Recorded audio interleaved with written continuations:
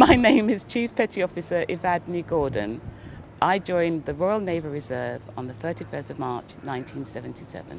I hadn't thought to stay in for 40 years. I hadn't thought about it being a long time. It's just each time re-engagement came up, it was like, why not? And I've just put in for an extension. It's worthwhile, it's very interesting, it's very rewarding, and they always say you get out of it as much as you put in. The changes have been positive.